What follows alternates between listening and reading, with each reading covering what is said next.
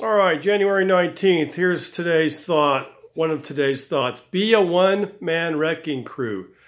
Be a one-person wrecking crew. Do it all. I've seen people that work 8 days a week. They do everything, and they do it with happiness. A friend of mine did it all. She worked for me. She was a wife and a sister and a minister at her church, and she worked as an aerospace employee when I was at this company 5 years ago. She just worked and worked 7 days a week. She worked with her church. She worked with charity. She worked with her family. She just kept going. She was a one-person wrecking crew. She never said never. She always said, yes, I can do it. Or, yeah, give it to me. I'll give it a shot. If she couldn't do it, she'd find somebody else to do it. She was like the one-person point guard for everything.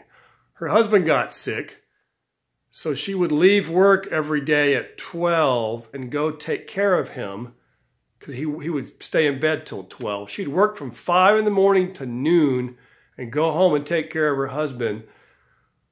Then come back the next day and do it again for like a month. He got sick, so she just kept on doing it like it was nothing. I mean, then she would go to church and be a minister or a counselor, and she was a one-person wrecking crew. Do that.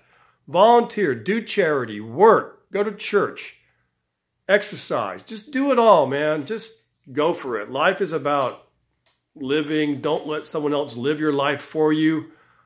Only you can do it, so make the most of it. You'll be rewarded with a satisfying life if you stay real busy and do things. Have a good day, guys. Take care.